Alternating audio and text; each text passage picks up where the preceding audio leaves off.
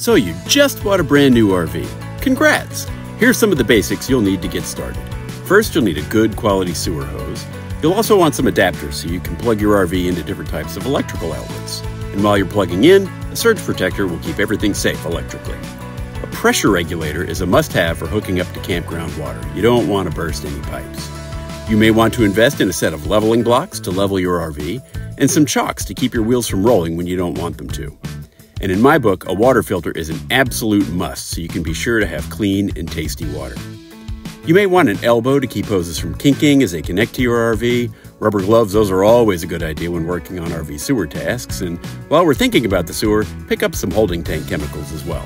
And get a dedicated fresh water hose. It needs to be either white or blue in color.